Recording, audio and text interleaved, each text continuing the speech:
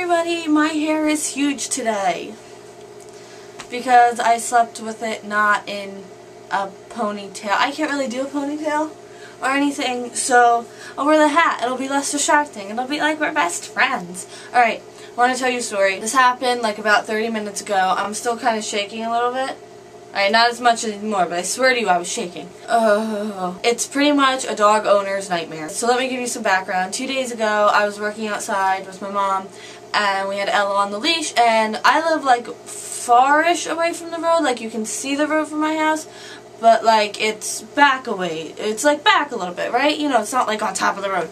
So we had Beanie, you know, Ella, the bean, see this video for further beaniness, out there with us, and she was being really good and playing with her sticks and blah, blah, blah, blah, right? Okay, good. So today, we just want to close the windows, and Beanie was at the door, and I'm like, oh, let's let Bean come with us because she was good the other day. What could go wrong? Well, I didn't say that, but in retrospect, that, you know, that is what I say. So Ella Bean comes out with us, we go outside, and Britt, the cat, and you might have seen her, she was outside, and she was towards the road, and Beanie saw her, and Beanie ran. And I'm like, Ella! So Britt runs around in a bush, so now Ella runs in the road and now is in a bush. So I'm running in the road, I'm like in the road now, and I'm like, Beanie, Beanie come, Beanie come, Beanie, Ella, Beanie come. So Beanie comes out, and now she's just walking down the road. Like, she's still in the road. She's walking down the road, and then the cars came, and my heart stopped. I'm like, I'm going like this, I'm like, stop, stop, please, stop, stop, stop. And they see the, you know, they see the bean, they go to swerve, and then Ella goes on the other side of the road, and, you know, they stop, and I'm like, thank you, and I was like, Beanie, come here, Ella, dinner. Ella comes when you say dinner. She likes dinner. It is her favorite meal of the day. All you have to say is dinner to that dog, and she is your friend. But Ella, dinner, dinner, and Ella's coming, Ella's coming.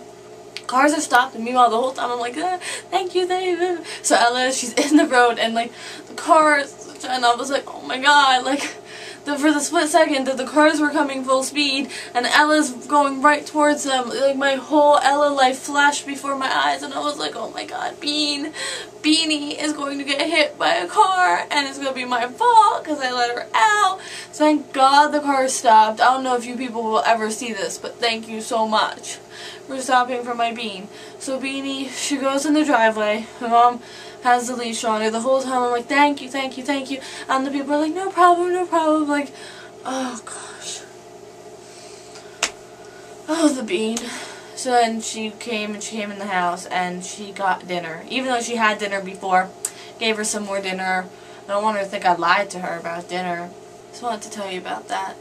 No matter how good your dogs are outside, you just never know. So in the future, I will always have a leash on the Bean. Because she would have been fine if there wasn't a cat there. When the cat runs, she runs. She's not being mean. She just thinks she's playing, and this time she wound up in the road. Really makes you think. I'll see you tomorrow. Bye. Such a horrible day car-wise for the We Shouldn't Sing people. Ugh.